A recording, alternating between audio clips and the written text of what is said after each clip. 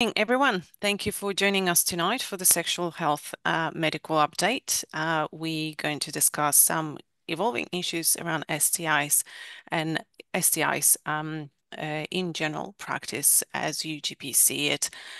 This is part of Hazelhurst CPD series. My name is Lydia, and I'm a CPD program officer for the Inner West and South regions in Central and Eastern Sydney.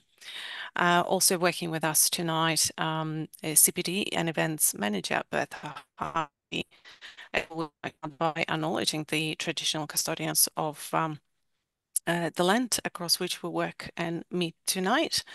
I recognize the continuing connection to land, water, and community, pay respect to elders past, present, and emerging. And I would also like to extend that respect to Aboriginal and Torres Strait Islander colleagues who might be joining us tonight. Also, the Medical Board of Australia is reminding that there will be no any grace period this year. You must complete all 2024 CPD requirements this year. However, GPs will be able to finalize recording the completed 2024 CPD up until 28th of February 2025. If you have any queries, please reach out to us for more information. And now I would like to invite for the short introduction on upcoming syphilis training, Elisa Magner, Project Officer, Sexual Health and Bloodborne Viruses, Virus Services, Southeastern Sydney Local Health District. Thank you, Elisa. Thanks, Lydia. I'll just share my screen and then I can go from there. Thank you. That's great. Thank you. Okay, perfect. So hi everyone, and thanks for having me. So as Lydia mentioned, I am a project officer with South East Sydney Local District's HARP unit, or HIV and related programs unit. And I'm here to introduce and speak to our new online learning module, which is called SESLID Mini Audit, Increasing Syphilis Screening in Your Practice. It's not yet live, but we have plans to have this accessible late August. So we'll definitely share the link of our landing page once that is live to all participants tonight. Okay. So with this course is basically it's New South Wales Health's response to the increasing incidence of infectious syphilis that's occurring in New South Wales. So I guess some statistics with that. So from 2017 to 2021, infectious syphilis notifications in New South Wales increased by 48% for non-Aboriginal people and 103% for Aboriginal and Torres Strait Islander people, with female syphilis rates in New South Wales also more than doubling during this period, with most cases occurring in women of reproductive age. So congenital syphilis cases have also risen in Australia and New South Wales. Being a preventable disease with severe perinatal consequences, our new online learning module focuses on the effective on the effective management of syphilis for people of reproductive age, those who can fall pregnant and those that are already during their pregnancy. So this includes timely diagnosis, appropriate treatment, and diligent follow-up to prevent complications, further transmission, and adverse pregnancy outcomes. So yeah, with that, it's also like with GPs often the first point of contact for patients that we would like with STIs, just making your role vital in early detection and management of syphilis. Okay, so then with the course overview, so with that, it's just I'd like to note that a specialist GP, so Yen Lee Lim, who works with both the Albion Centre in Surrey Hills and at Family Planning New South Wales, has been heavily involved in the creation of this online learning module.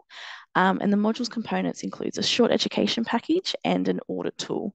So again, Yen Lee was a major contributor in the creation of the audit tool, using her knowledge and experience within GP, GP and general practice.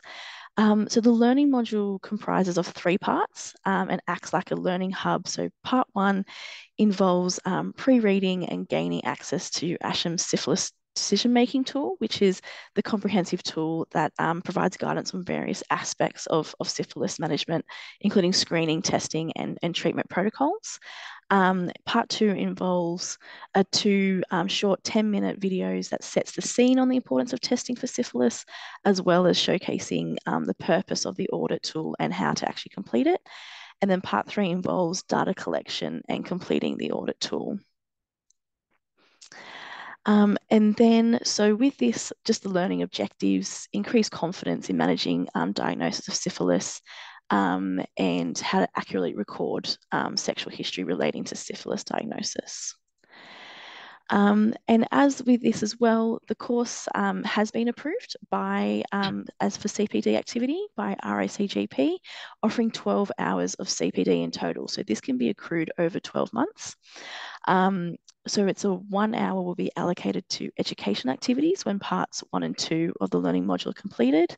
And the additional 11 hours of this CPD activity will be allocated to measuring outcomes when part 3 or the audit tool is completed and submitted to ASHM. So for example, with that, 30 minutes of CPD may be awarded for patient testing, while 60 minutes may be awarded to, for the CPD points or activity may be awarded if a positive result and follow-up consultation is conducted and entered onto the audit tool. And like I said, it's not quite live yet, but if you do want more information, please contact that email there for ASHM.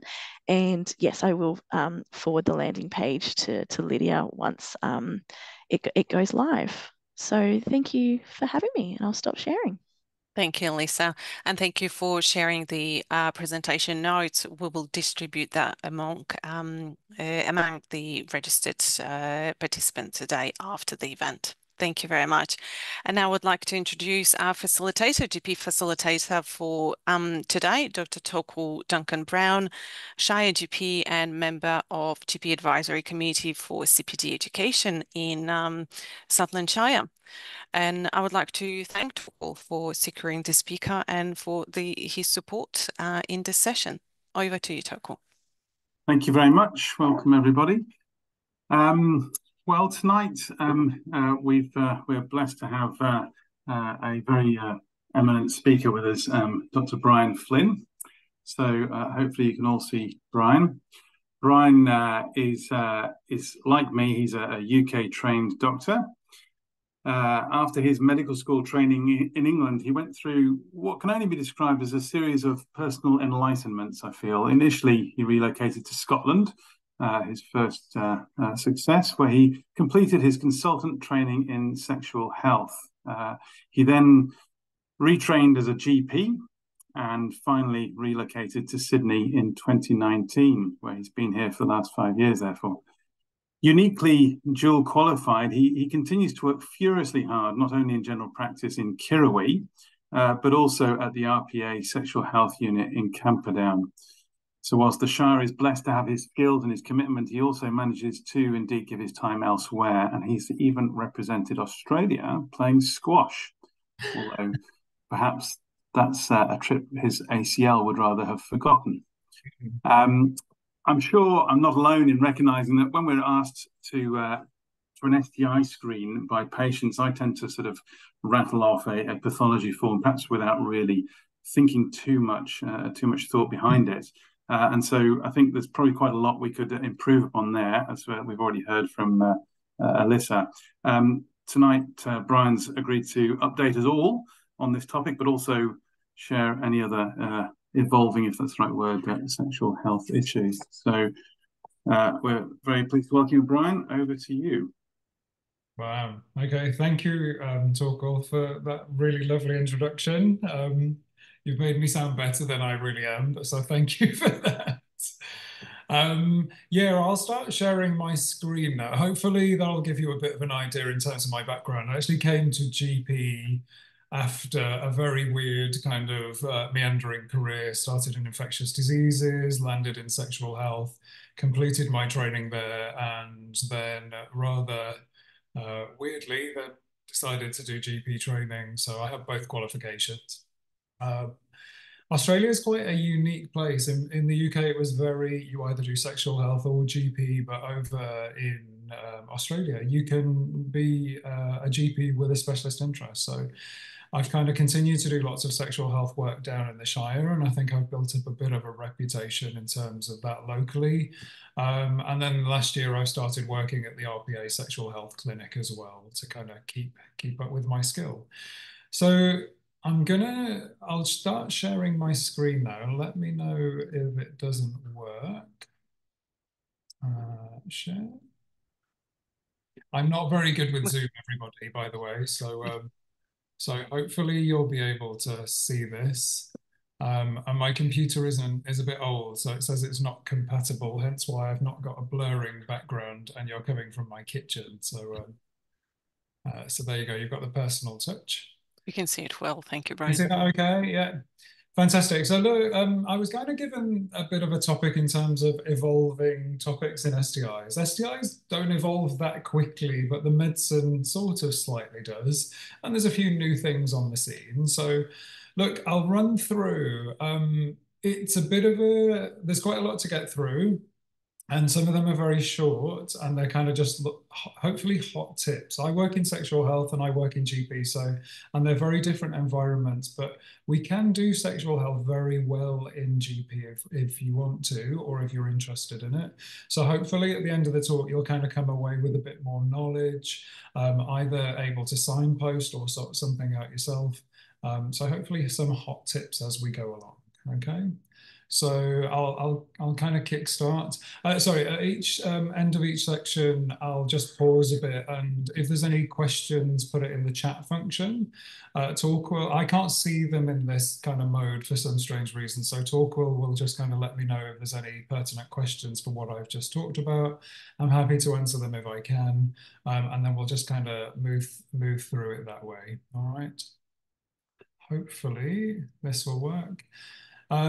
Firstly, an acknowledgement of the traditional owners of the land on where we're meeting today, which for me is the Gadigal people of the Eora Nation.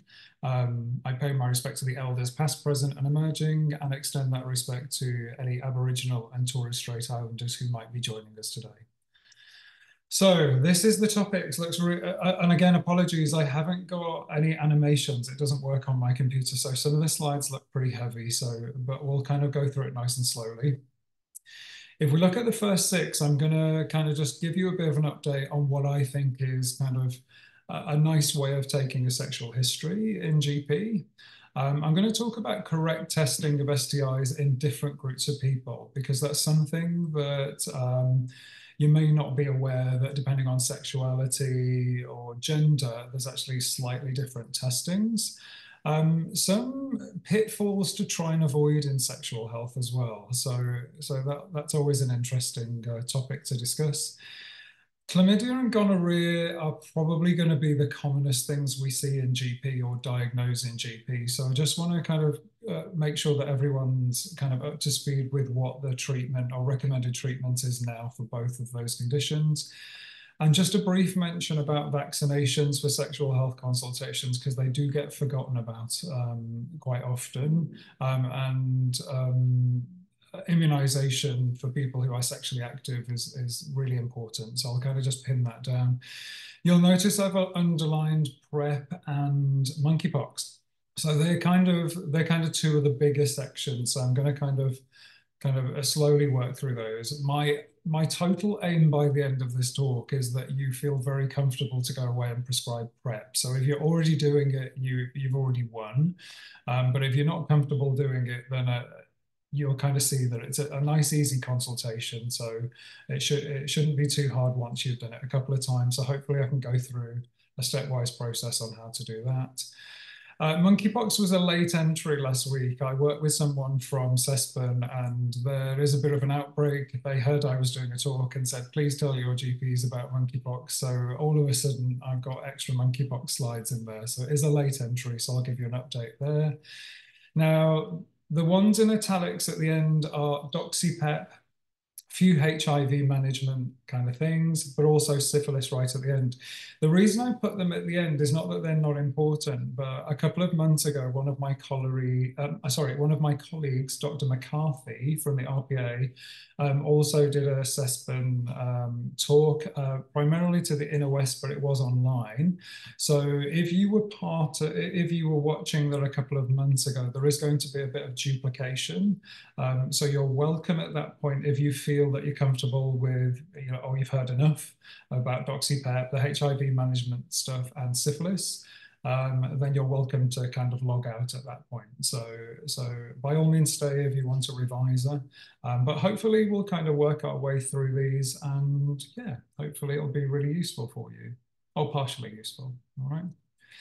So look, discussing sexual health and taking history. You're all GPs, you do history taking 20, 30 times a day. So I'm not here to tell you how to do your job. But if you don't do sexual health consultations that often, then it can feel a little bit awkward. The funny thing is I work in sexual health clinics and GP, and the sexual health is the sort of environment, and it is slightly different in GP practice. So what I mean by that is if you're going to a sexual health clinic as a patient, you expect to be asked quite personal questions, so it doesn't come as any surprise. In the GP setting, you might have known that patient for a long period of time. You might know their family, their husband, their children. So they might feel a bit uncomfortable. There's like an unspoken barrier if you're going to start talking about sexual health. A patient may not want you to know that they're having an affair or judge them too much. So because we evolve and develop relationships with our patients, sometimes that in itself can be a little bit of a barrier. So we just need to acknowledge that sometimes that exists. However, I've got a few sort of ways of kind of phrasing that might be helpful. Again, sorry, my slides are busy. My animations just didn't work. They were supposed to come in sort of nicely one at a time, but it's just screen dumped it, I'm afraid. So the key thing about sexual history taking is pretty easy. And what you're trying to gauge here is risk for that patient in front of you so that you can work out what's going to be the appropriate tests. So what I do in GP land more than I do in the sexual health clinic is I kind of just say to them, hey, I'm going to ask you some personal questions. I often use this phrase. I often say, I'm going to ask you some personal questions, not because I'm nosy. It's just because I want to work out what risk you might be at for STIs, and so I can do the correct tests for you. So if you kind of throw out that little bit of a warning shot, it means that actually they're expecting kind of personal questions. I think a good starter for all patients, and look, this is the way I do it. So it's not in a textbook. It's just I thought this would be quite useful. So this is how I do it. I'm sure other people will do it very different. A good starting question is, when was your last STI screen? And the reason behind that is if they've never had one, then that's fine. You kind of know that you're going to have to do a bit more explanation, etc., of what we're going to do, maybe go back a little bit further. But if they say, yes, they've had an STI screen, that's actually great. They've done it before, they know what to expect. And what it gives you is a bit of a benchmark to go from, or a kind of a timestamp that you're going to go from.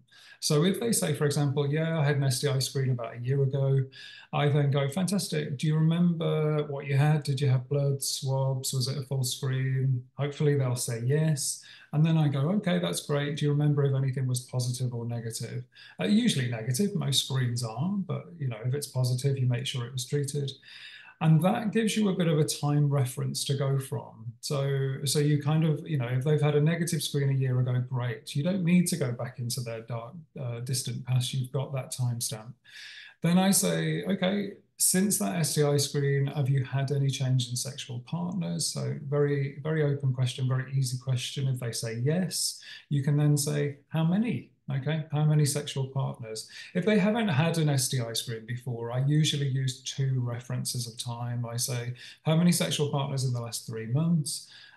Just to kind of get a gauge of recent activity. And then I say, have you had any other sexual partners in the last 12 months? This will give you a rough estimate as to whether they're having frequent multiple change in partners or whether it's just sort of one regular partner. So what you're trying to ascertain here is risk, all right? The next question is actually the most important question you're going to ask, because it's a nice way of just knowing who that person in front of you is having sex with, okay? Are your sexual partners male, female, or both? It's non-judgmental, and it gives you huge amounts of clues as to what testing you're going to do. So I think that's why I've underlined it. It's just a really nice way of knowing, you know, you're not using labels, you're not saying, are you gay, straight, etc., because some people just don't identify with those labels. So it is far easier for you to go, are your sexual partners male, female, or both? Once you've got their information, just check, are these regular partners or casual partners, okay? So that's that will give you a very good clue as to that person's risks for STIs. The next part of it, the next question, sort of when did you last have sex, is purely from a logistical point of view of testing. So what I mean by that is, if someone comes in for an STI screen and they had sex 2 days ago, it's almost a little bit, well, it's far too early to do proper testing for that sexual exposure. Things like chlamydia and gonorrhea will routinely take about 7 to 10 days to show up. Obviously, things like syphilis and HIV much longer. So if they're asymptomatic and they haven't got any previous risks and they're just worried about that one episode, then in some cases, it's perfectly reasonable to say to that patient, we're a little bit early. How about I bring you back in a certain number of weeks? If you develop symptoms in the meantime, obviously come back and see me. Okay, so it just allows you to work out those window periods as to whether it's appropriate to test now. And you know, if they want it, you can do it as a baseline so that you can repeat it to see if there's any changes. So, or whether it's an option just to defer it a little bit. The next bit is just about, you know, the level of protection. So was that sex protected with condoms, with or without? That then opens the question to what percentage of time do you use condoms for sex? So I give them kind of 4 options. I go, you know, is it less than 50%, more than 50% with partners, never or always? And just kind of, that will give me a bit of a gauge. So if you took that as a bit of a, if you were asking sort of roughly those type of questions to the patient in front of you, you're going to get a really good clue as to what their sexual risk is in terms of STI acquisition. So hopefully that's just kind of my top tips.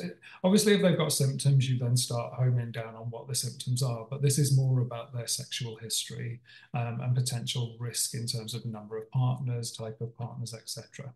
All right.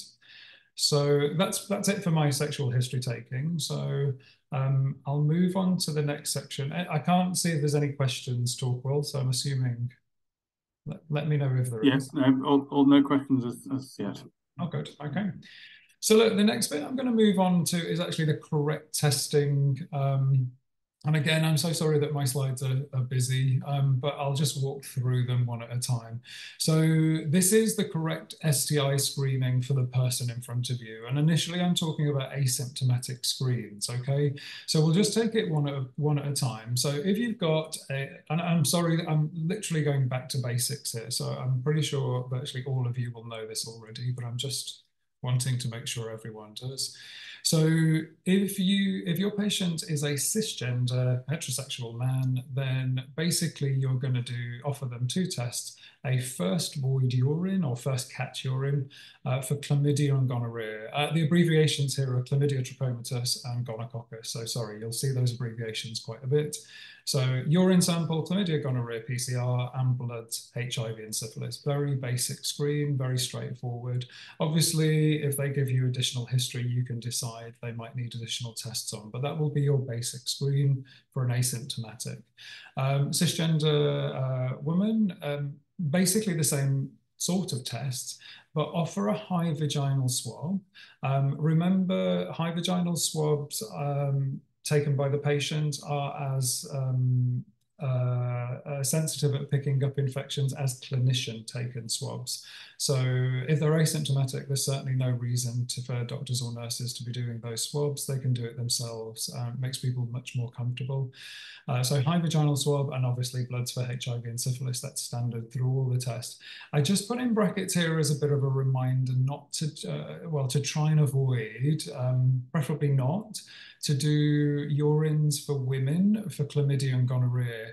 The reason behind that, The best way I can phrase this is, if you are chlamydia and gonorrhea, you prefer the cervix. You know, that's where you want to set up home. And so the DNA of both those infections will be in vaginal secretions and endocervical secretions. So that's why the high vaginal swab is so much more effective.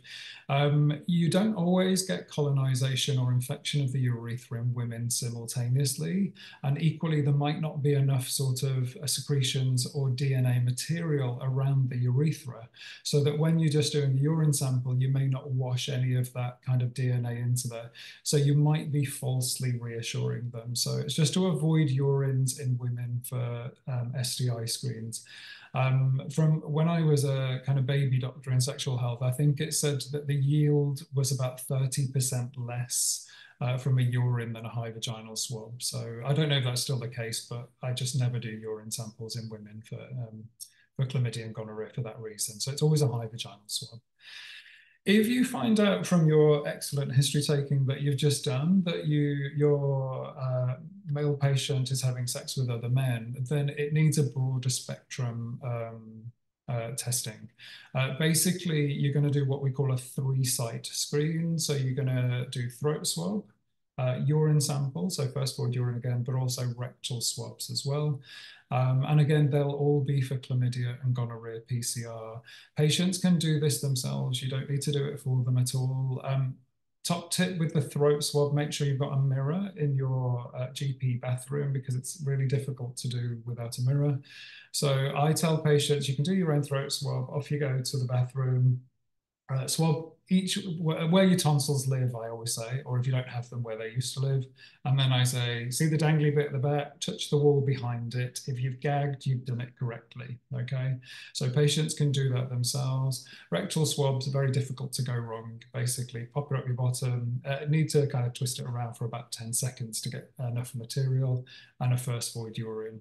I have seen lots of patients have come over to me in GP practice who are MSM, who are very surprised that they're doing a throat and rectal swab because they've only ever been offered a urine sample for their screen. So we're missing out on those reservoirs for potential infection. So it's just a reminder, if you've got a MSM, so men who have sex with men patient, always do 3-site collection, okay?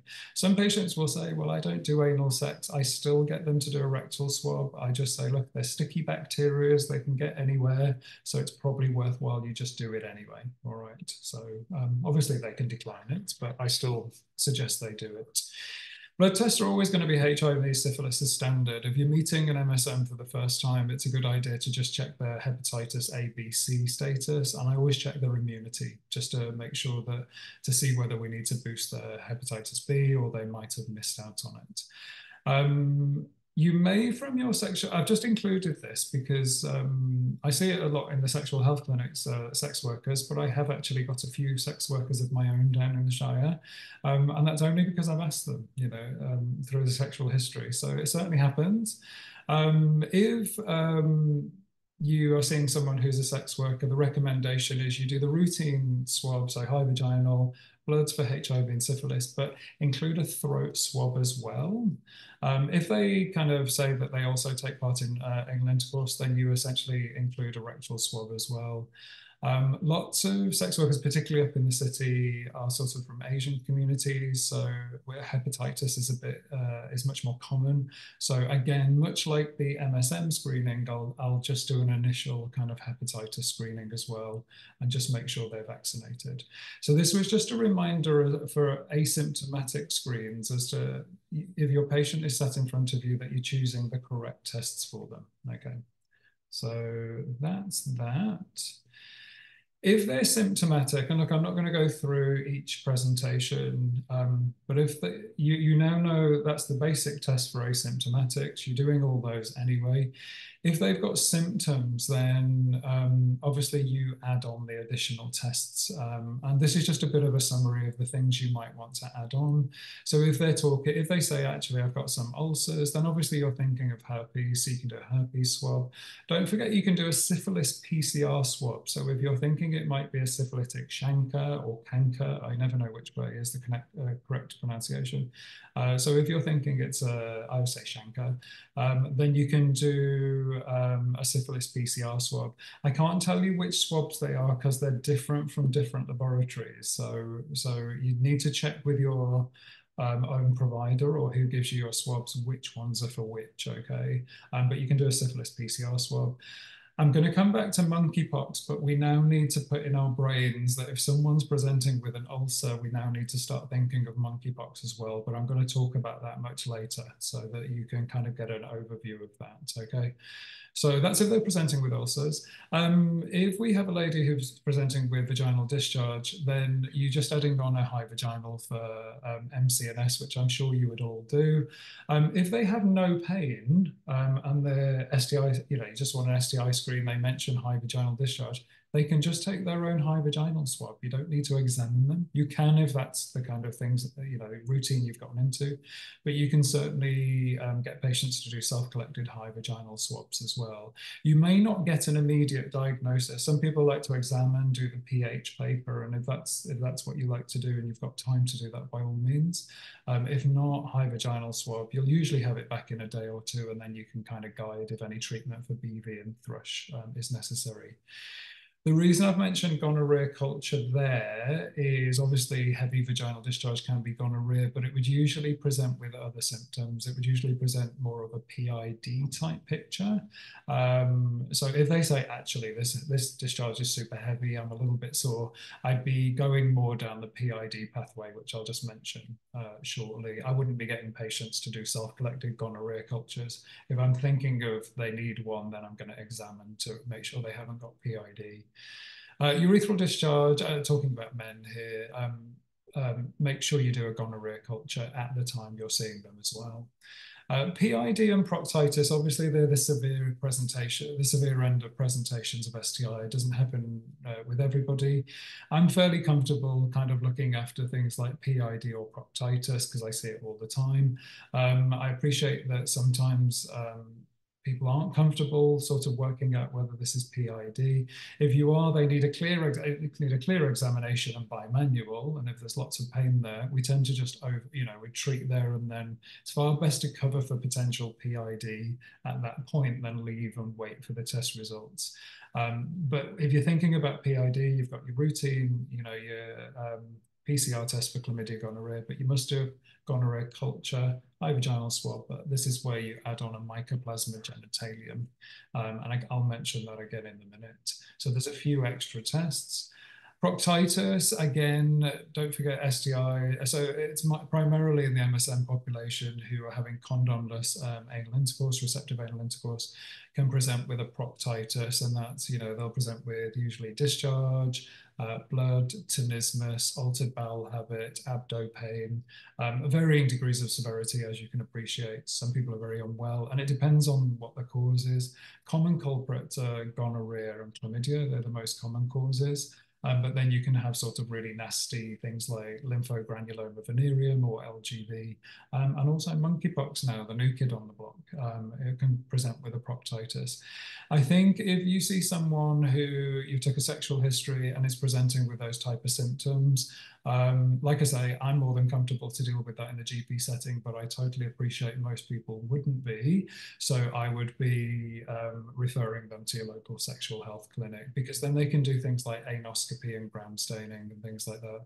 Inevitably, it's like PID. You tend to kind of treat to cover most things whilst you're waiting for the test results, because they can get pretty nasty. All right.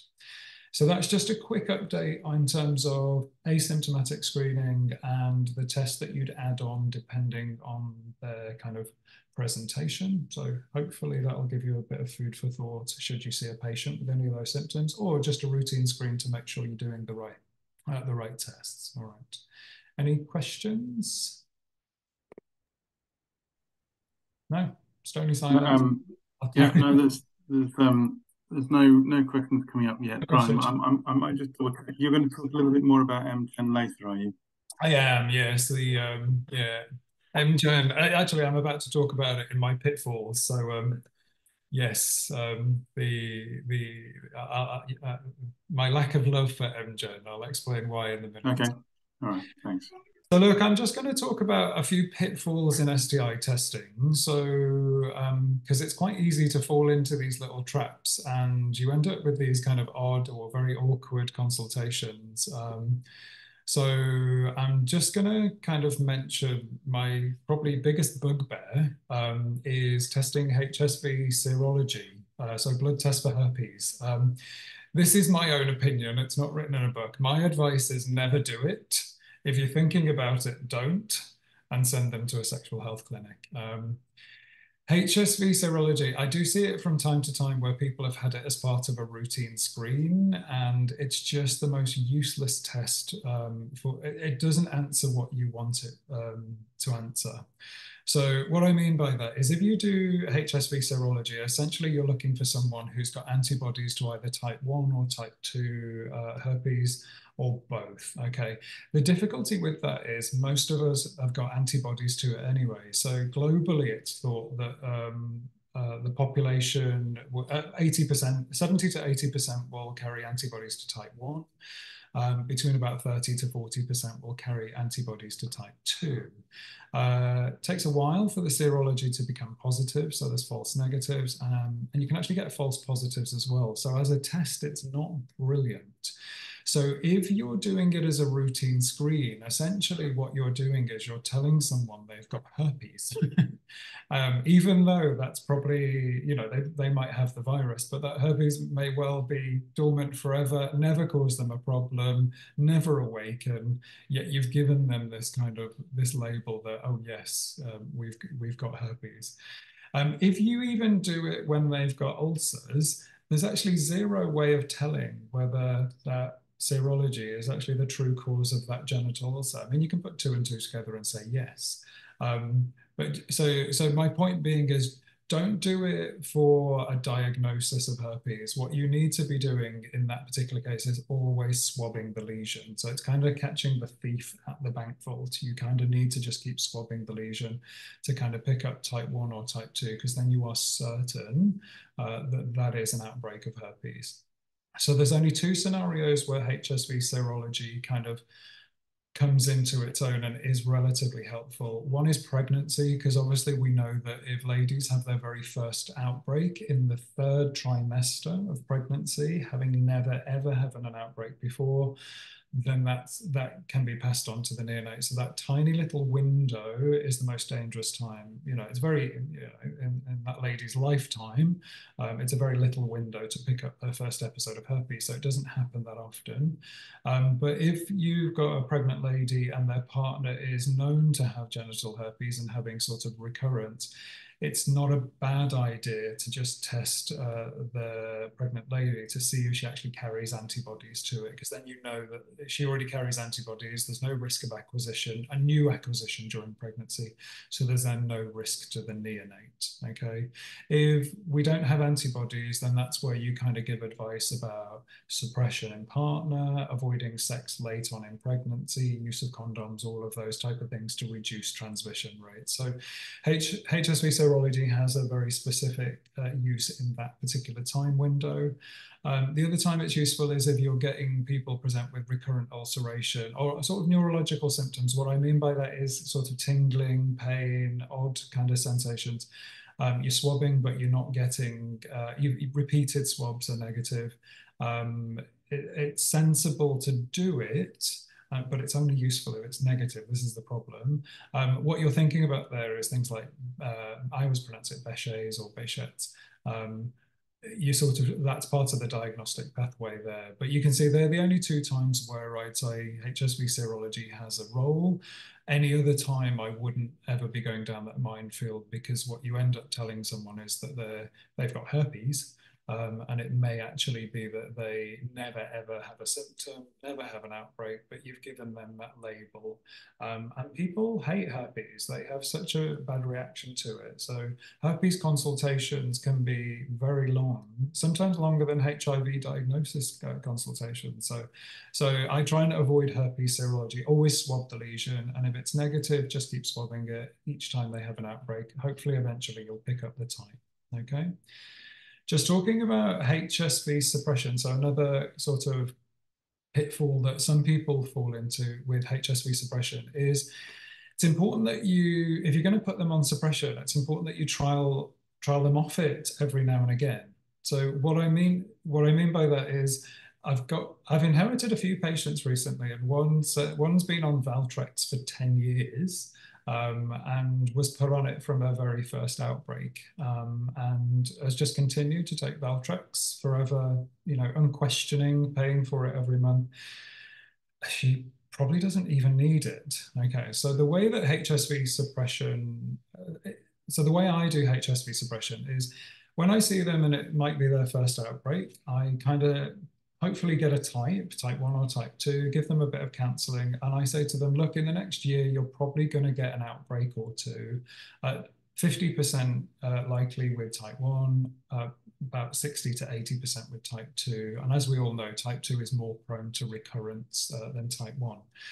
So what I do in those is I tell people, look, this is how if you get a recurrence, this is how you're going to manage it, okay? Recurrences tend to be much better than the first outbreak. So if it's very mild, if it's a couple of days, soreness, bit of irritation, but you're otherwise fine, you actually don't need to treat that at all. You don't need antivirals for that. It's going to be self-limiting. So you kind of say to them, take some Panadol if it's a bit sore, no sexual activity, and that'll sort itself out. So the majority of people with very mild recurrences may well choose to just treat symptomatically, and that is fine if that's suitable for them.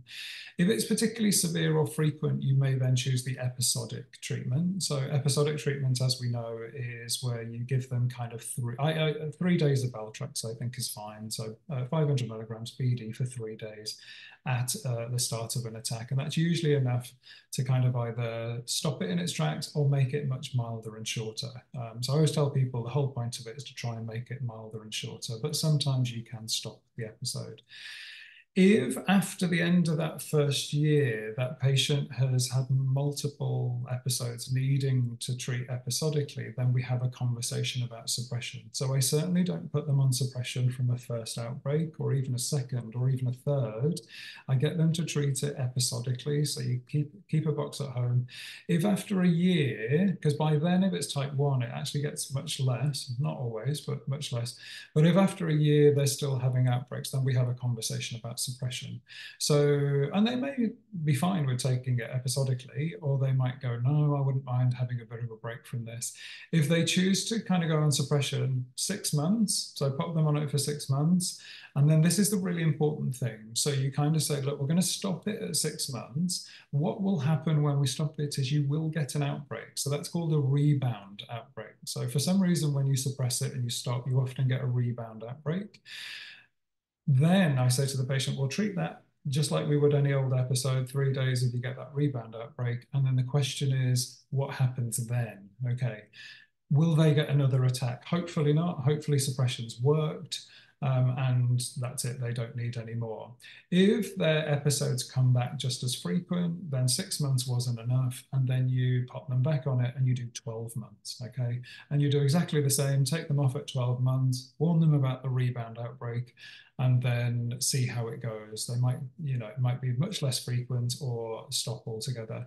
And that's how suppression's supposed to work. So you kind of do 6 months, see how they are off it, then do 12 months, see how they're off it, 18 months. So you can kind of see that you just build up over time. Some people will need it long term, but they're very rare, okay? And we know that because our waiting room is not full of old people. Okay, herpes has been around for generations, so our parents and grandparents would have had it, but we don't see people with outbreaks in their later years because it burns out at some point. So what we're doing with suppression is we're just trying to suppress it whilst it's active and hopefully then stop it. But some people will continue to have suppression, but not many people need to be on Valtrex long term, and I certainly wouldn't be putting it after their first or second episode. You need to see if they need that, because it's quite a big kind of commitment to take a tablet every day. So that's my kind of slight bugbear with herpes suppression. The answer is do it short and sharp. I say short, 6 months, 12 months, 18 months, but always with the intention of trialing them off it to see whether they still need it, because I don't know how expensive it is, but if you don't need a medication, you don't need a medication. Mycoplasma genitalium is it's like the chronic fatigue of the STI world. It's a very there's a school of thought as to whether it's really an STI or whether it isn't an STI. So my general advice here, a bit of a pitfall as well, is never order it on a routine screen or an initial screen. There's only two caveats to that. One is if they have PID, I do want to know if they've got mycoplasma. The other one is that if they're a contact of PID. It's difficult to not test a contact of PID, but the guidelines say test contact. So, but if you're just doing a routine asymptomatic screen, never add on a mycoplasma genitalium. There is a reason why. So MGen, as we call it in the business, so that's the whole reason. So the majority of people who actually carry the infection actually don't develop any disease state at all, and they never will. And they may have it for months, years, and it never bothers them whatsoever. So it's only a small proportion of people who actually then develop kind of symptoms with it.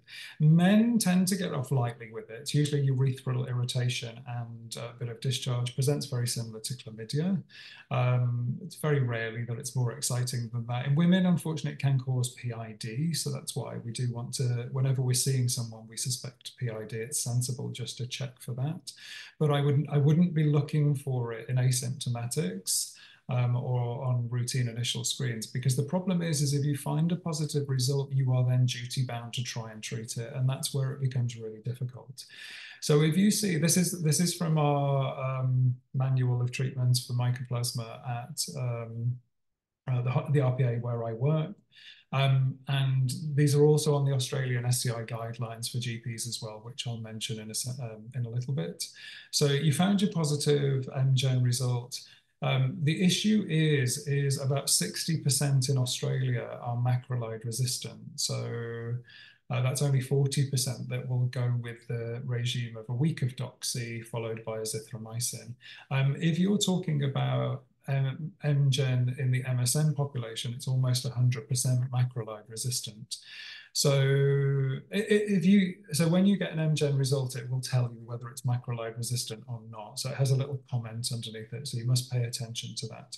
If it's macrolide sensitive, then you give them a week of doxy. The doxy is not the treatment. So basically what doxy does is it weakens the mycoplasma so that you then kill it off with the second antibiotic. So that's how it works. It sort of debulks, weakens. That's the best way I can phrase it, so that the second antibiotic is to try and clear it and kill, okay?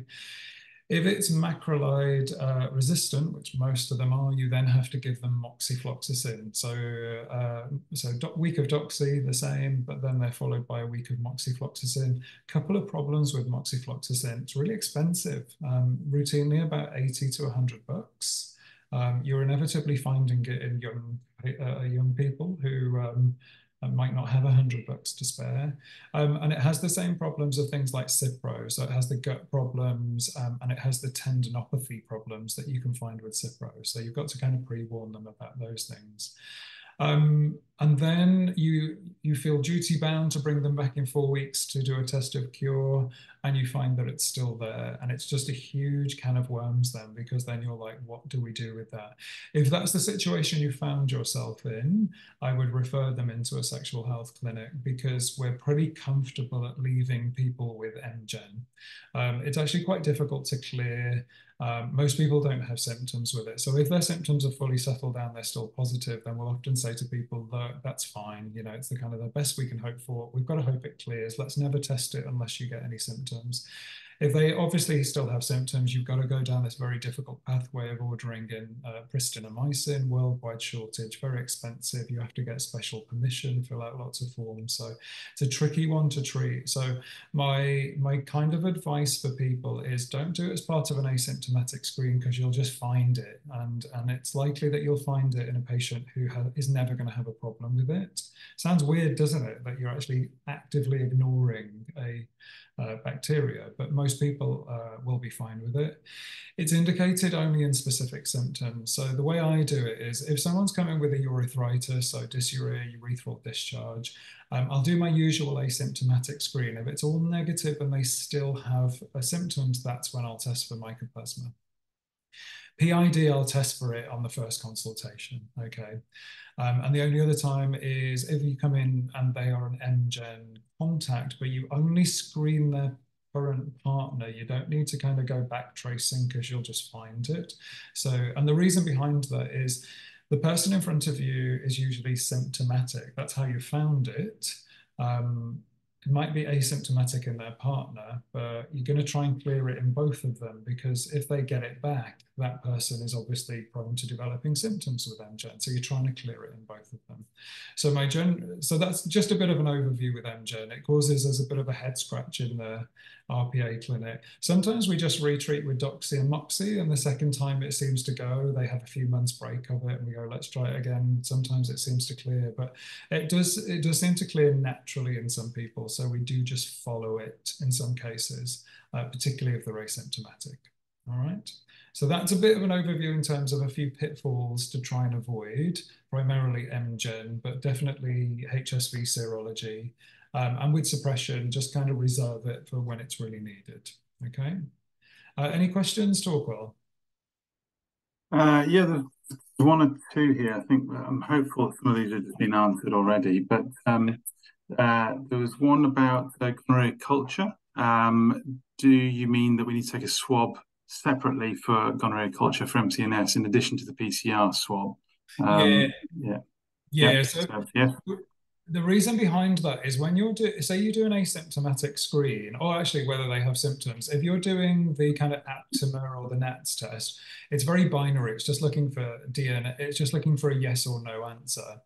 We know this is specific to gonorrhea. We know that there's increasing antibiotic resistance. So the important thing is before that patient is going to get treated for their gonorrhea, we must do a culture. Okay, it's not going to change their management there and then because you're still going to treat them.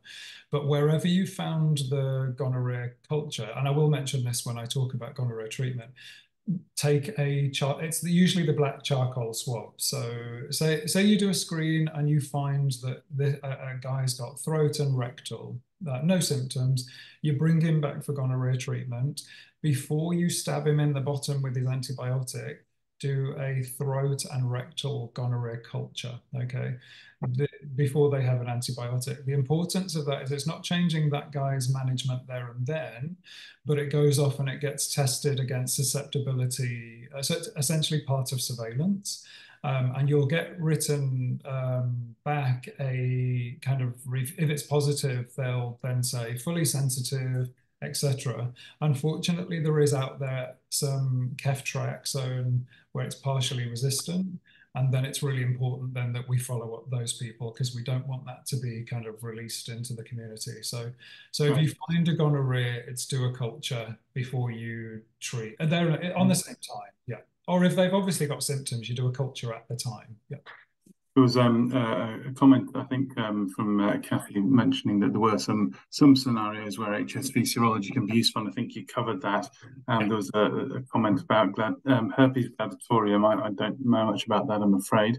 In some sports, is that something you can comment on, Brian? Sorry, I didn't hear the question properly. Sorry. Herpes gladiatorium outbreaks in certain sports, knowing who's at risk of transmission or not. No, absolutely nothing to do with my area. I have no okay. We'll move update on at all for that. Sorry. That's right. There was a question about Candida glabrata, mycetes, or whatever it's called now. I'm not sure whether that's something that you would cover or whether that's something more for gynecologists. Maybe that was something you'll come to at the end. Yeah, look, I wasn't going to particularly cover it. If you do a high vaginal swab and you find it, then it basically just needs slightly different treatment. On the Australian STI guidelines, I think it has a section. So instead of using the usual kind of antifungals, you'll just use a different one. So it's not common, but if you find it, it just needs a slightly different treatment. Yeah. And Eva, I think your question about toxic versus azithromycin and the sequential use there has been answered by Brian already. So we'll perhaps just keep it moving, conscious of time. All right, no worries. Look, I'll whiz through the next two because actually I'm sure everyone's doing this already. And again, it's just to make sure we're all singing from the same hymn sheet. If you haven't ever seen this website, save it as one of your tabs because it's just incredibly useful. So I'm sure all of you have seen it. So it's the Australian STI Management Guidelines for use in primary care. Just type in Australian STI Guidelines GP and this will pop up on Google. Save it because it literally has all the STI syndromes and it has very clear how to manage those strategies, what the up-to-date treatment is. So I'm not going to cover everything today, that would be impossible, but I'd save this on your kind of internet so that you can access it should anyone come in, all right? Even has an update on monkeypox, so you can kind of click on that, which I'll come to later.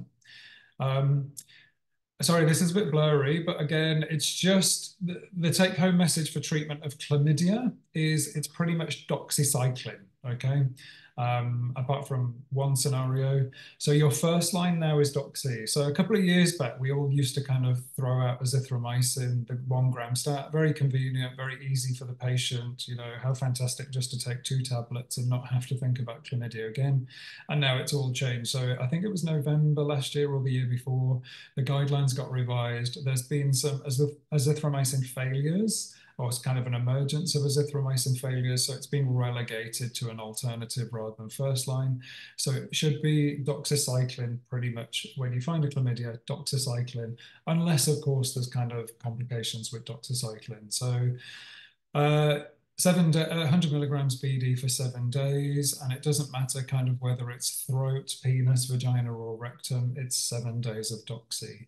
You can still give azithromycin, but I very rarely do it, but I only do if I'm a bit worried that they won't take a 7-day course. So if they're a bit kind of, you know, the evidence would suggest they're not very compliant, then maybe you know, so you can do the alternatives, but it should be always doxy because there's less failure rate with that. The alternative is obviously you can't give doxy in pregnancy, so you still have to give azithromycin. And the important thing about that is you will always do a test of cure in pregnancy to make sure that it's actually cleared. I've left rectal LGV. You're probably not going to get involved in that too much. So LGV is the nasty cousin of chlamydia. So it's a subvariant of it, which causes pretty horrific usual proctitis symptoms. And because it's a chlamydial species, it's doxy again, but it needs a very prolonged course for 21 days. But I imagine most of those would find their way into a sexual health clinic. I'd be surprised. I've never diagnosed an LGV in GP. I've diagnosed it in sexual health clinics. But yeah, if you do, it's 21 days. And I'd be speaking to the sexual health clinics if you find it. All right. Do we do a test of cure for chlamydia? No is the answer. So you can just kind of forget about it.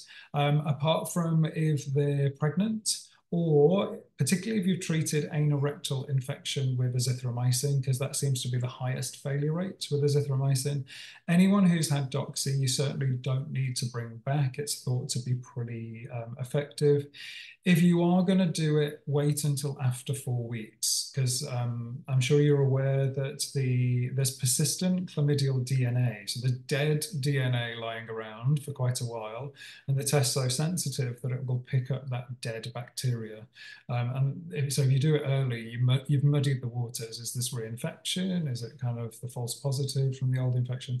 So just leave it for 4 weeks or longer. So ideally, don't do it at all. You don't need to do a test of cure anymore for chlamydia. But if you are going to do it, particularly for those situations, then leave it at least 4 weeks, okay? Gonorrhea, so just, I wish I had my little pointer, but I can't. But if you just look at the table on the left, so first situation, uncomplicated genital or anal rectal infection. Most gonorrhea is uncomplicated. So even if it was part of a PID, you'd still call it uncomplicated. So I'm not entirely sure what they consider complicated. I presume systemic spread, in which case they'd go to the hospital.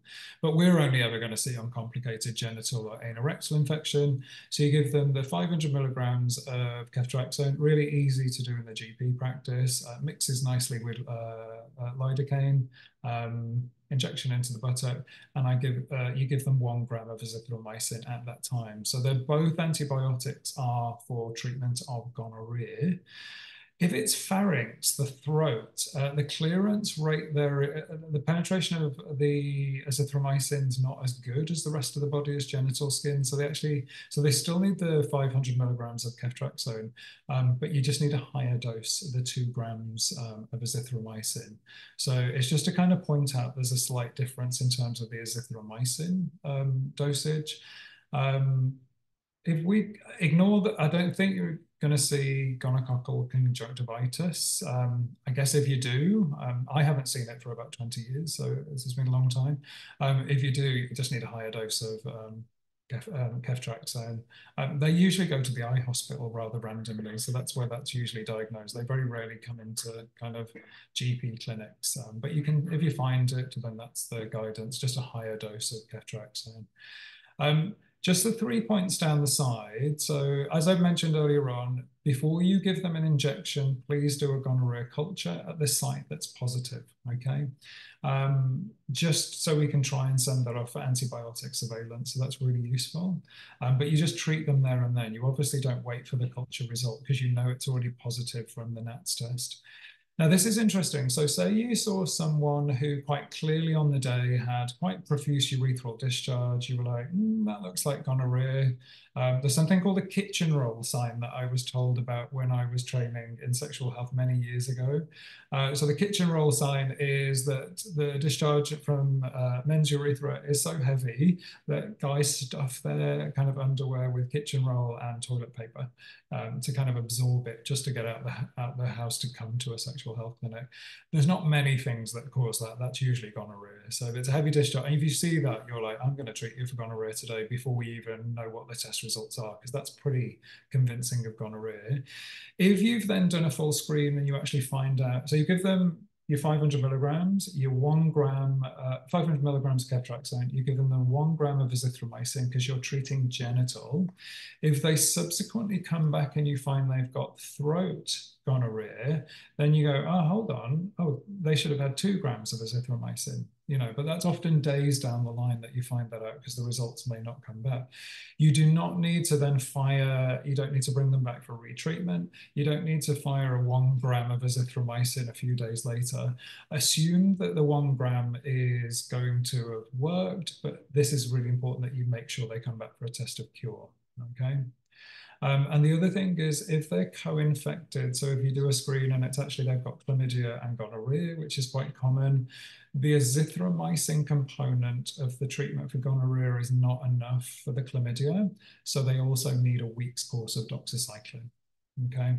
So hopefully that, in GP, it'll be chlamydia and gonorrhea that'll be the main sort of things that you kind of are actively treating. And some syphilis if you get excited by that. We do still do test of cures in GP. There's various reasons as to why we don't do it in sexual health clinics, which will just muddy the waters. But for the sake of GP land, I would still encourage to bring everyone back for a test of cure. The Australian guidelines say at 2 weeks. I kind of leave it a little bit longer, kind of 3 weeks, just to kind of make sure. And it's really just to make sure that all of those areas are previously cleared. You don't need to do culture, you're just doing a NATS test at that point. Rather bizarrely, the DNA for gonorrhea disappears much more quickly than the one of chlamydia, if you're wondering why this can be done at 2 weeks and the chlamydia can be done at 4 weeks. So I bring them back at 2 to 3 weeks just to make sure that their gonorrhea is cleared. Okay. Any questions from that? No more questions at this stage. Yep. Just a brief mention on contact tracing, because it sounds like this kind of crazy thing that only sexual health clinics can do, but we can actually do it as GPs, and it's super easy. You don't need to get involved. You don't need to start kind of taking names and addresses and driving around their houses and, you know, giving them kind of injections. From a GP point of view, I just want to let you know about these kind of resources as well that might be useful for patients. So STI, the Australian STI guidelines page, which I showed you. So if you diagnose something, it'll tell you about how far to go back for contact tracing. And pretty much in GP land and sexual health clinics, I just say, hey, you've got gonorrhea, you've had so-and-so number of sexual partners in the last so-and-so time. Are you happy to let them know you've got gonorrhea? Okay. If they say, yeah, I will text them all, I'm going to document that. Okay, patient happy. There you go. You've completed your contact tracing. Okay. We don't do anything more special than that at a sexual health clinic, unless the patient says, I'd really like some help with it. Then there are some counsellors who can kind of support them. 99% of the times, people are very much, yeah, I'll just let them know, that's fine.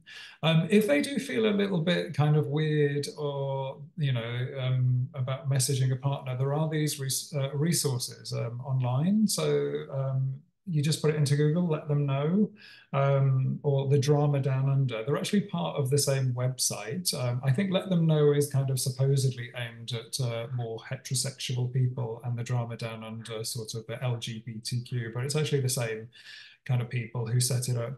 And basically, rather nicely, you type in your partner, your casual partner or your regular partner, their detail, their mobile phone number, the STI, and this service generates a text message or email to them, depending on what you give them, and it's completely anonymous.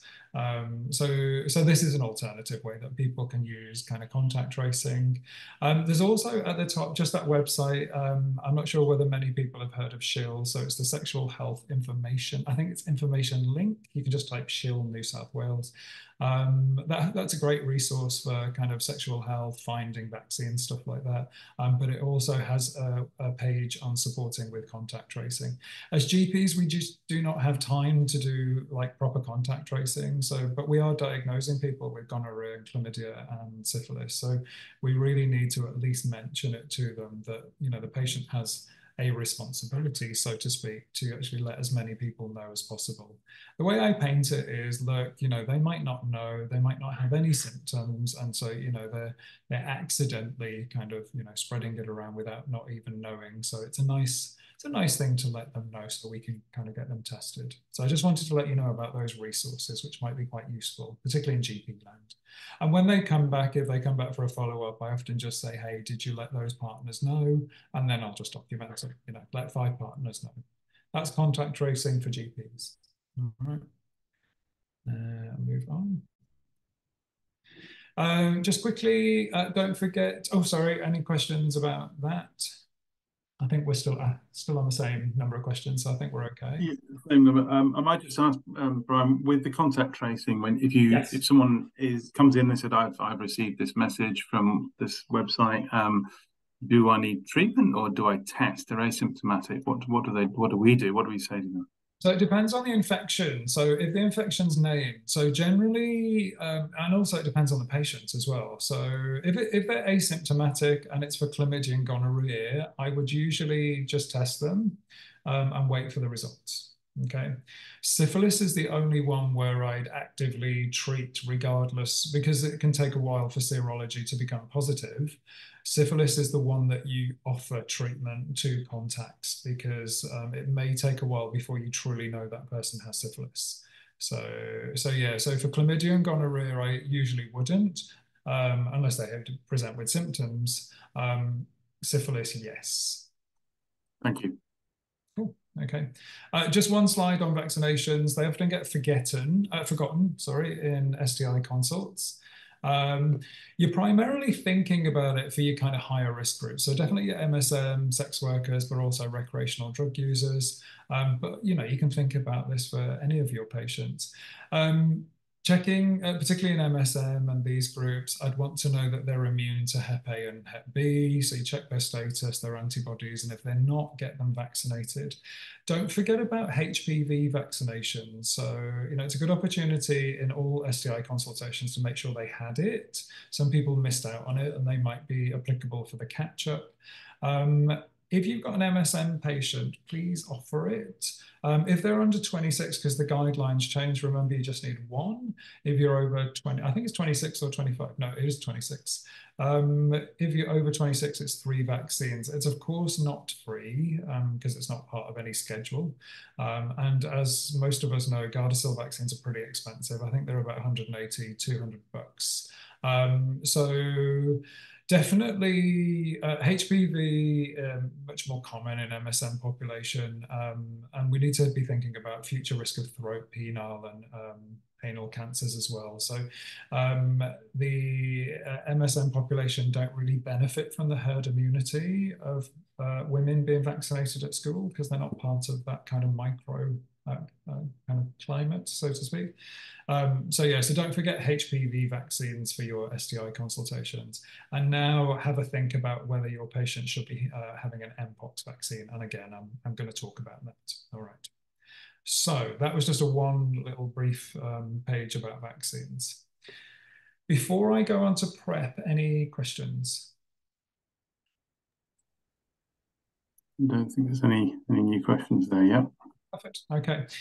I'm going to spend a bit of time on this one because I literally, and apologies, as I said, if you watched the presentation from my colleague a couple of months ago, because she covered this as well. So we're going to talk about the same thing. But I think I really enjoy PrEP consultations. So PrEP consultations for me, you're having a crazy busy day and all you want is someone to walk in with a UTI just to give you a mental breather.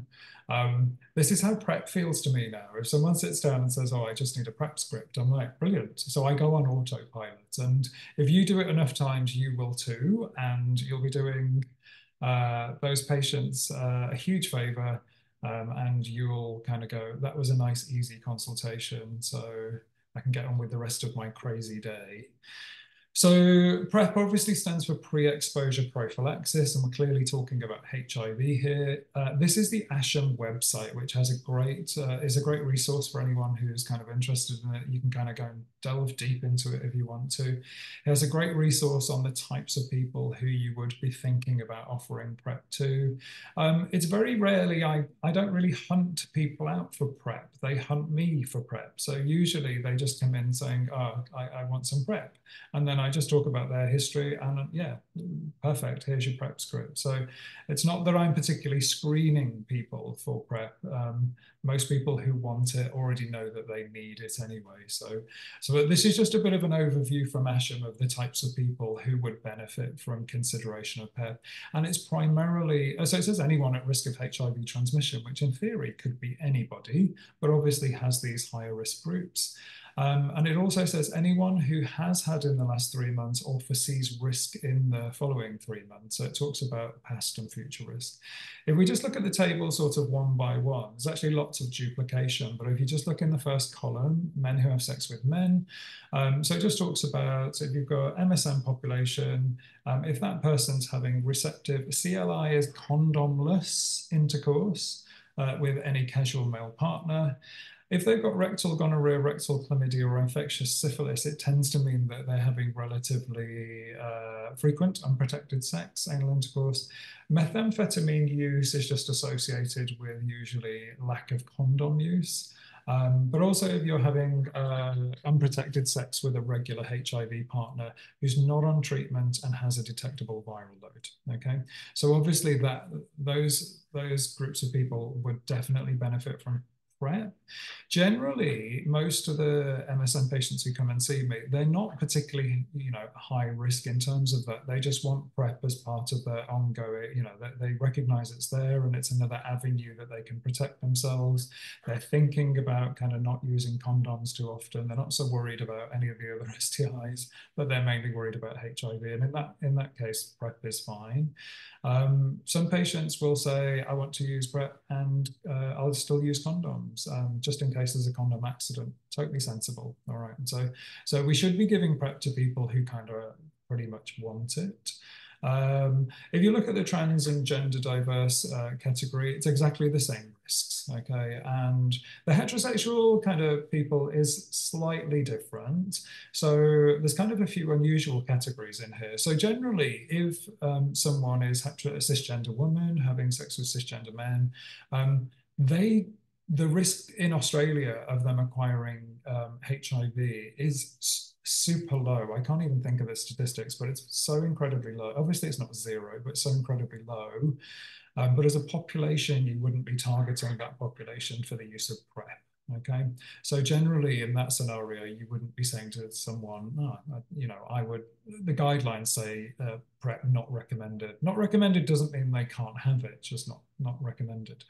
But it talks about these group of heterosexual people. So it says receptive condomless intercourse with any casual MSM partner. So what that means is you essentially having sex with someone who is perhaps bisexual. They're obviously higher risk, so that means you are automatically higher risk. It does say, and I'm a bit confused about this, because it does say a woman in a serodiscordant heterosexual relationship who is planning a natural conception in the next 3 months. What that means is woman is HIV negative, partner's HIV positive.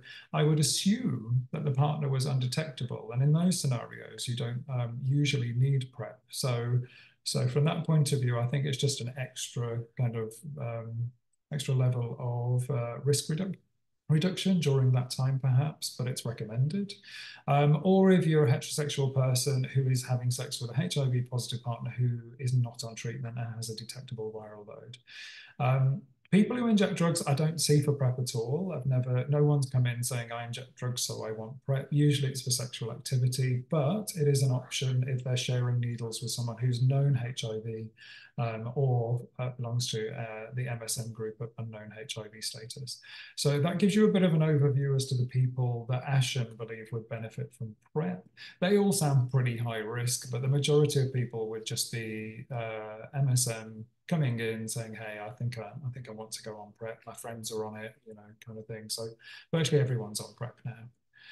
So what the hell is PrEP? So at the moment, PrEP scripts is, it's called Truvada, is its brand name, but the generic contains 2 ingredients called tenofovir disoproxil and emtricitabine. So there's 2 ingredients. Truvada's been used as a HIV drug for probably about 15 years. As a result, it's been trialed in lots of things. So it's been trialed in PrEP trials. So it tends to be the go-to because it has much more evidence base behind it. It is available on the PBS as PrEP. You can prescribe 3 months worth, and for the patient, it costs about 30-ish a month. They can shop around. You can prescribe it if they're non-Medicare, and they can get it for a similar cost online or through this website called PrEP Access Now. If you're a student, you can get free PrEP. There you go. So from that website, most people kind of just pay about $30 a month for it. There are a few alternatives. So that's what you will be mostly prescribing. It's where I mostly prescribe. There are some alternative PrEPs, but they're actually not used, well, either at all or commonly at the moment. If you notice the 2 ingredients in Truvada, the one at the top, it's tenofovir disoproxil with emtricitabine. If you look at the one I've just kind of revealed below, it's tenofovir again, but you'll notice it's called alphanamide, but it also contains emtricitabine. So it's actually almost an identical drug, but its brand name is Descovy. Now, the alphanamide bit is actually a slightly different chemical structure of tenofovir, which means that it gets into the cells at a higher intracellular concentration at much lower doses. And that has some benefits, which I'll explain in a second. And I'll explain as to why you choose that over Truvada in someone in a second. So Descovy is approved for PrEP, but it's not on the PBS. So that makes it a bit difficult to prescribe. You can still give someone a script for Descovy, and it's similar cost online. I think it's Green Cross Pharmacy. You can get it online and imported. So it's similar cost to Truvada. If they go to a pharmacy in Australia, it's often hundreds of dollars for Descovy. So it's important they get it online. But I imagine most people would just prescribe the top one, which is Truvada. Okay. There is a long-acting injectable option called Cabenuva. I say option because it's not really used yet. So basically what that is it's a HIV medication, which you inject a little bolus dose, 1 in each kind of ventrogluteal muscle. So it's kind of just on the hips. It lasts about 2 months. We're actually using it a lot in HIV patients, working very successfully. It has been successfully trialed as PrEP. The downside is it's not approved and not on the PBS. So if you were prescribing Cabenuva privately, the cost is in the thousands, like for just the 2 months.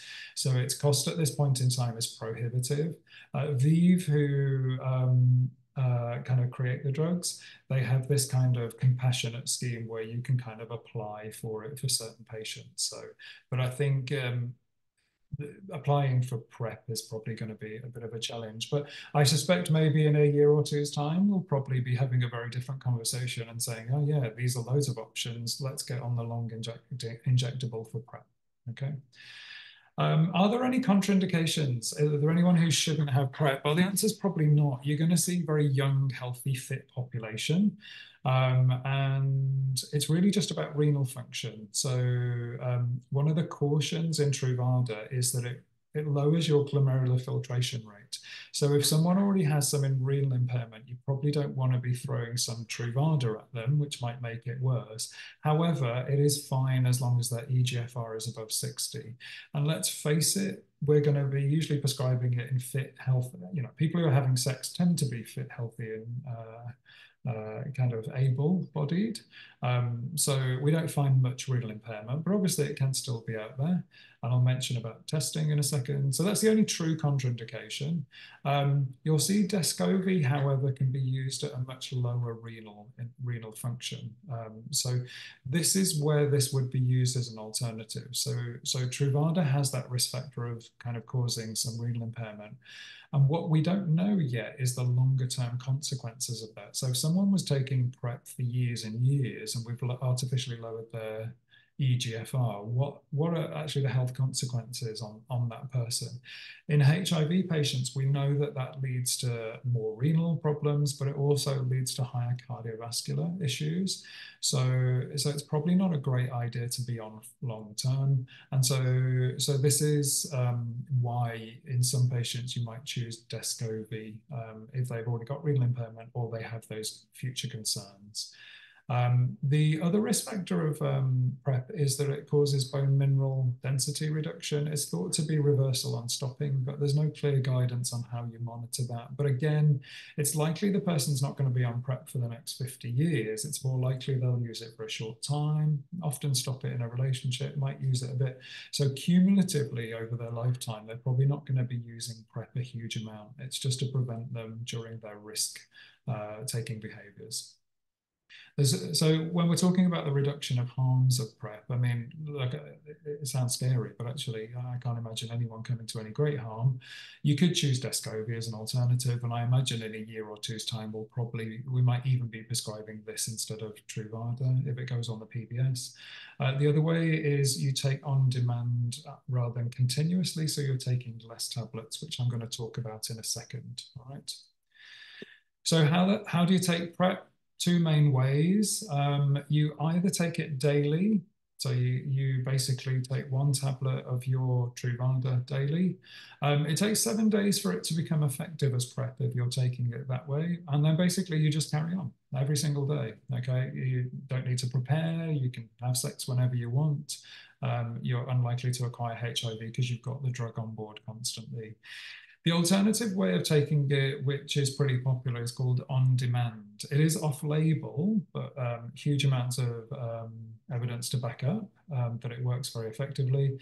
This is only indicated for cisgender, men who have sex with men. So if you're using it in woman, transgender, anyone with a neovaginal or vagina, it must be used continuously because there isn't any evidence for the on-demand in these groups of people. So for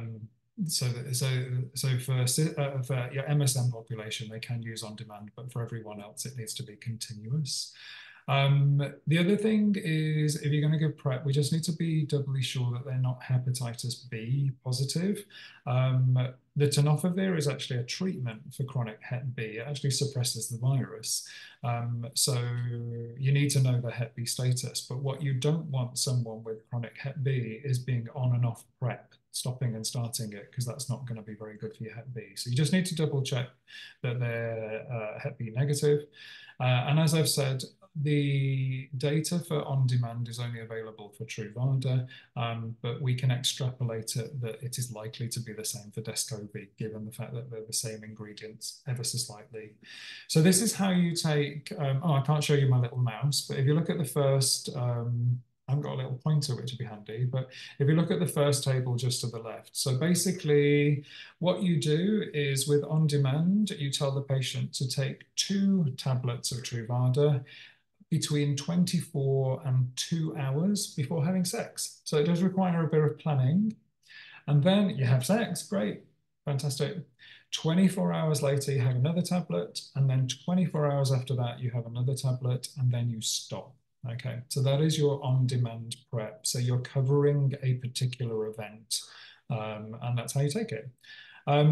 If you look at the second one, obviously life's not as regimented as that, and you might, have a very fun weekend. You might have multiple episodes of sex. So it starts off the same. So you're planning your sexual activity. So you take your 2 tablets, at least 2 hours or 24 hours to 2 hours.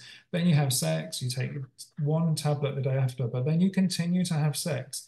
So basically, you keep taking 1 tablet until you are 2 days free of sexual activity. So it's always 2 days after your last sexual event. So although it's 2-1-1, it can become 2-1-1-1-1-1-1, depending on kind of how your life is going at that point. And some people start at 2-1-1 and then decide that they'll just take it continuously because it's less pre-planning. So it's whatever works for the patient. Okay. This is a really amazing website called Ending HIV, and it has a great resource about PrEP. So I tell all my patients about it. So so just direct them to it. It has how you take it, what to do if you're late, those kind of things. So difference between continuous, if you're transgender, how to use PrEP as well. So it kind of really great resource for anyone who's kind of thinking about PrEP or just starting PrEP as well, and has lots of other useful information on that. So if you're starting PrEP for the first time, so you're seeing someone for the first time, the key thing we need to know is that you're HIV negative. So we need to be arranging that test. So we need a HIV negative test within 7 days of starting the PrEP. You can do it within the past 4 weeks if patients have difficult access, but I think in the city, it's fairly straightforward to get a HIV test fairly quickly. As I've said, you need to make sure they're not chronic Hep B because you wouldn't be going down the PrEP pathway necessarily. Our patients are very rarely on medication, so we don't often need to review drug-drug interactions. But if you haven't used this website, you've probably used it loads during COVID to look for your COVID interactions, but the Liverpool HIV drug interactions website's great. You just type in on the left the HIV drug, in this case it's Truvada being used as PrEP, and then you just put a list on the right-hand column of the co-medications, and it will then summarize as to whether there's any interactions. So just kind of before you're starting PrEP, if someone is on medications, just double check there isn't any major interactions. There's very few, to be quite honest. Side effects on PrEP are actually really rare. Most people don't get anything, they feel fine. Some people when they first start feel a bit headache and nausea, but that seems to go very quickly. But it's the long-term issues with renal toxicity and bone density that are kind of the main concerns. And the guidelines say that you need to be monitored every 3 months. And that's regardless of whether you're taking it daily or on demand. So I always tell my patients, if you're taking it on demand, you're not likely to go through your 3-month script, but still come back and see me at 3 months if you can. And they often don't. They just come back at the end of their PrEP script 6 months later, but I still tell them to come back at 3 months. This is a bit of a kind of just a bit of a summary of what you would do in that PrEP consultation, and I'll summarize it again to just make it even more simple. So basically, patient comes to see you, says, I want to start PrEP, take a bit of a sexual history. Yeah, sounds sensible. Okay, let's go for it. You assess to make sure that they're not high risk of already having HIV. You would have done that through your sexual history, and you're about to order a HIV test. You just double check that they're not known to have any renal problems and that they're not on any kind of medications that would interact. You can use that website if you want. That's where you give them a pathology form to go and get these tests. So you'd be doing HIV. First time you meet them, you do their hepatitis A, B, and C, make sure they're all immune. Obviously an STI screen. And this is where you do an EGF, so check their kidney function and do a urine protein. So what you're doing is you're just screening for renal impairment there as a baseline. Give them the prep script there and then. You're allowed to prescribe it as this. So, if you type in Truvada, I use best practice. It just automatically converts it to this. So it takes off the generic, but it is still on there as a generic. Or you can just find it under tenofovir. It will come up. Give them the script there and then. And then what I say to them, okay, as long as all these tests come back as negative, you can start your prep, preferably within the next 7 days. All right. So that's the kind of sequence that you'd see. So again, busy table. I'm sorry, I haven't got my pointer because it doesn't work on my computer. So if you look at the first column, we've already done the baseline. We've already met them. Go to the second column, which says about 30 days after starting prep. You can see it just says HIV test.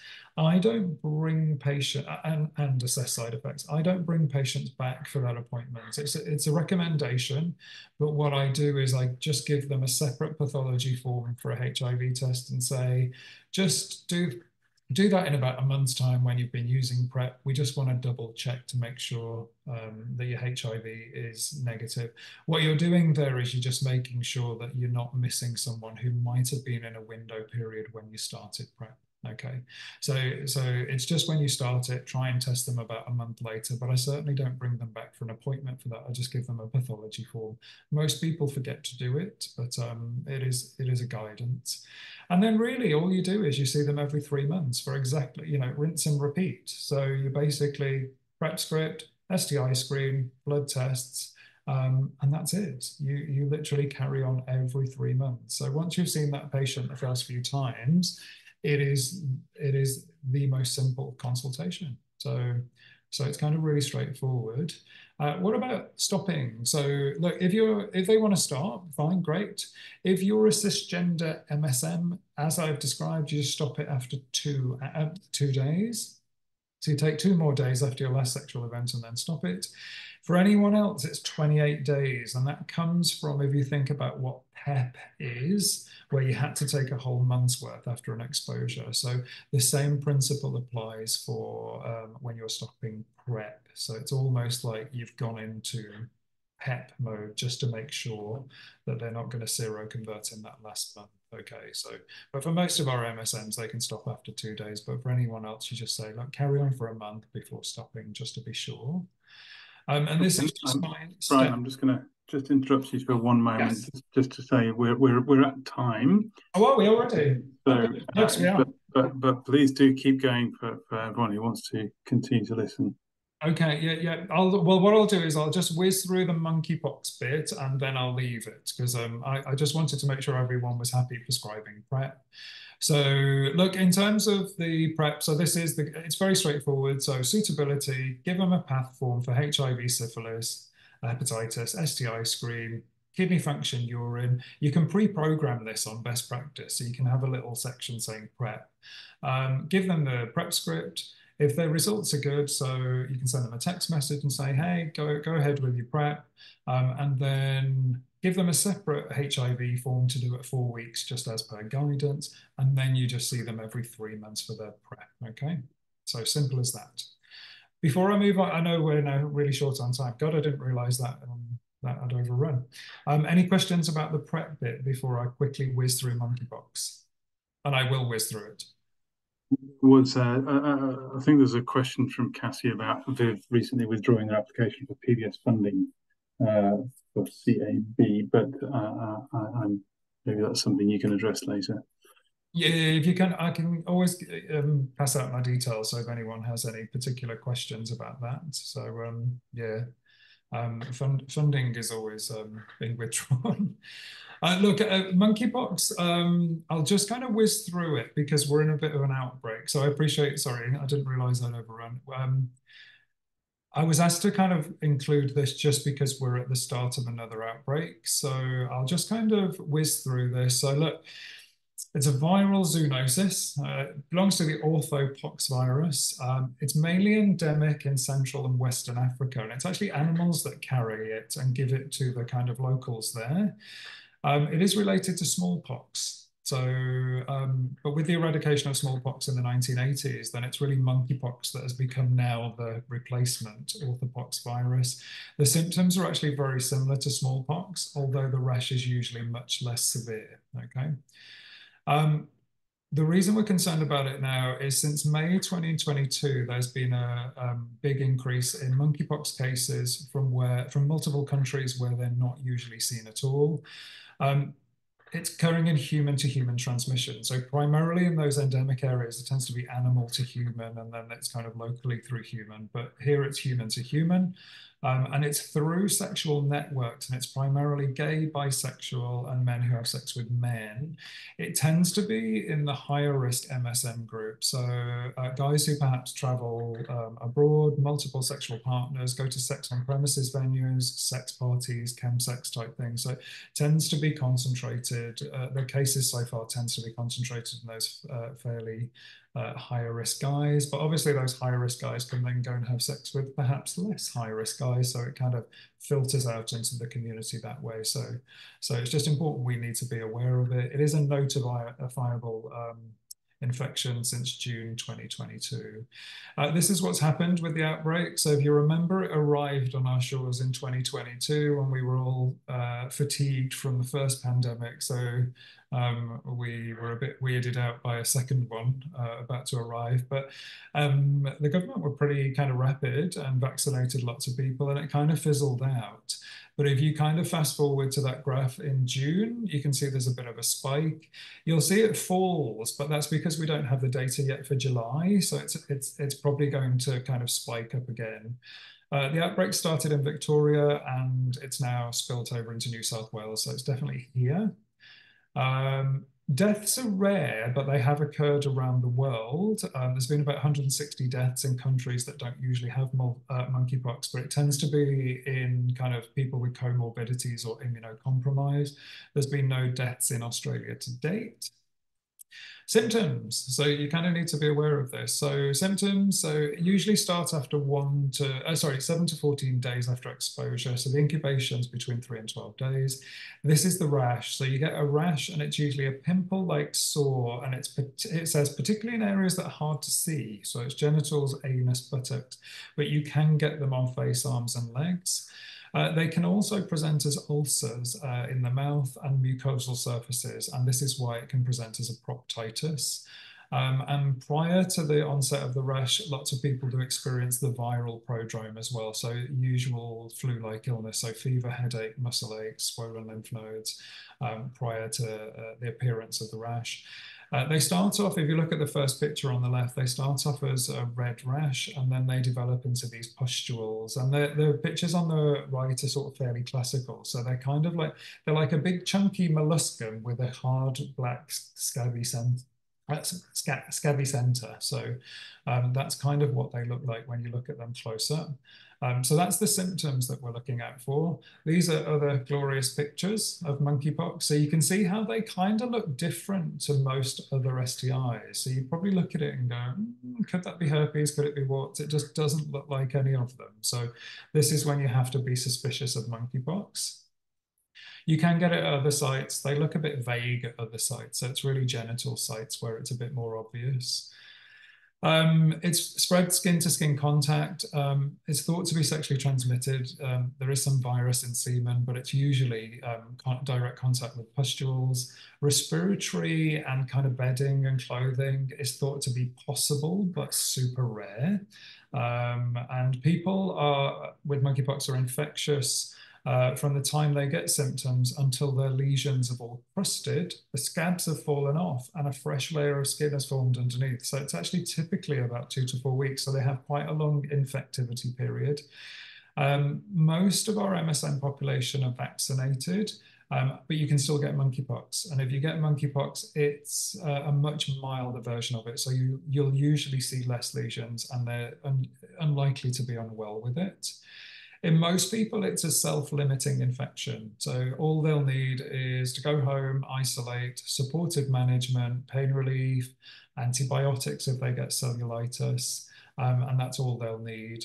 Some people, if they become sick, you'll need to speak to infectious diseases. So there is a treatment for it, an antiviral treatment, and apparently it's only available at Westmead Hospital, where they have a biocontainment unit. So if you saw someone with monkeypox who was actually quite systemically unwell, I would imagine you'd be speaking to ID to kind of get an idea as to where you send this person. So we're more likely to just see very, healthy people, few lesions, send them home to isolate.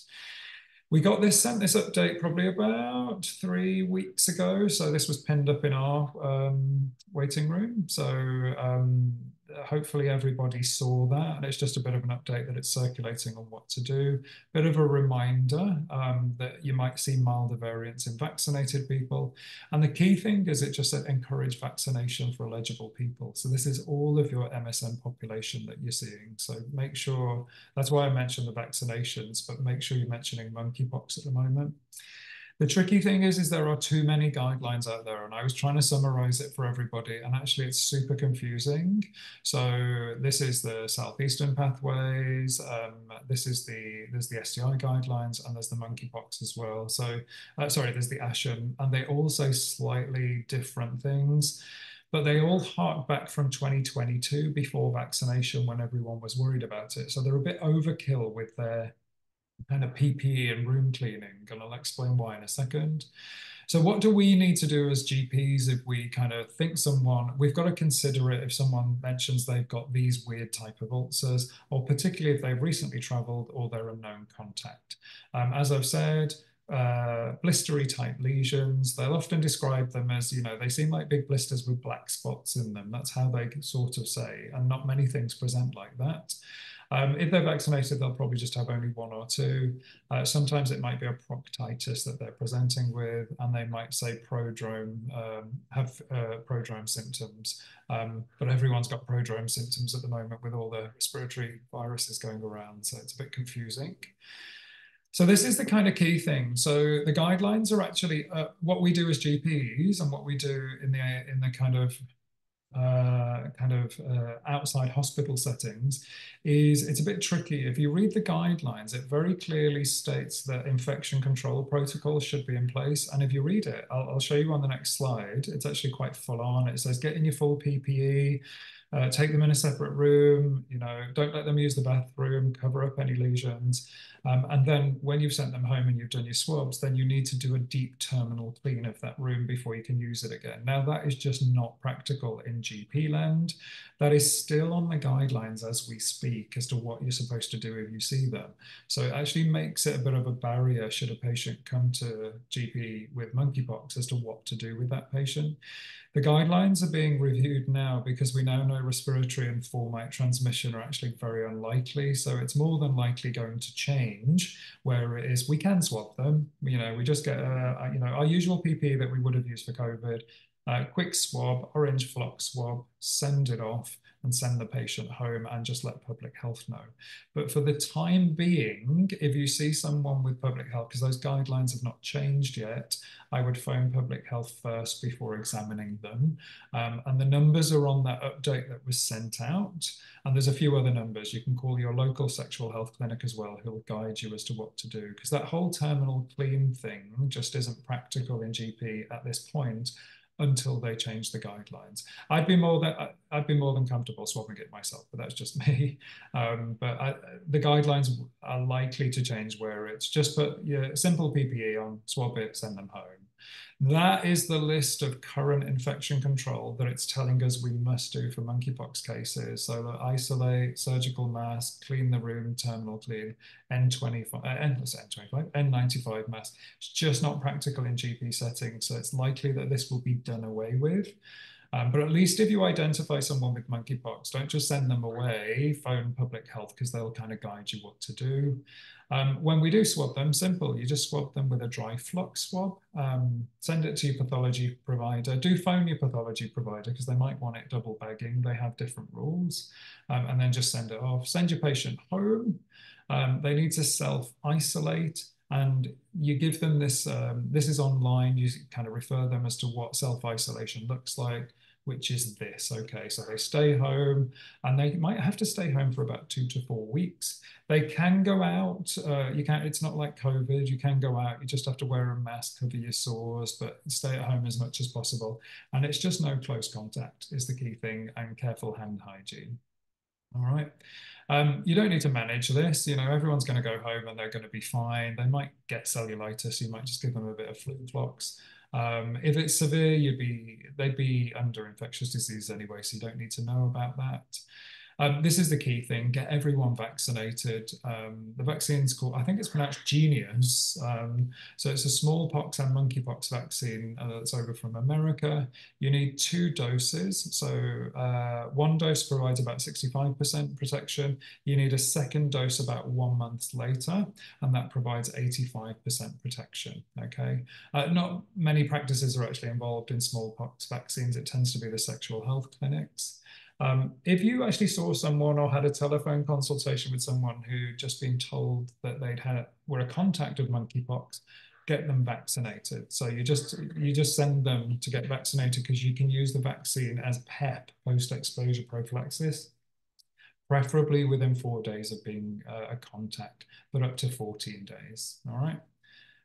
That's all the sexual health clinics. If you Google where can I get a monkeypox vaccine, that is the list that appears under New South Wales Health. So all of the sexual health clinics, including mine, do monkeypox vaccines. So when you're speaking to your MSMs and doing prep excellently now, from now on, double check that they've had a monkeypox vaccine. And if they haven't, get them to get in contact with their sexual health clinic so that they get at least their first vaccine, given we're in this bit of an up spike at the moment. But if you do see someone, I'd be phoning your public health for advice on what you should do with that particular patient, so that they're not left to kind of, you know, Google online, or, you know, so they're not left meandering, wondering what to do. Public health will guide you as to exactly what to do.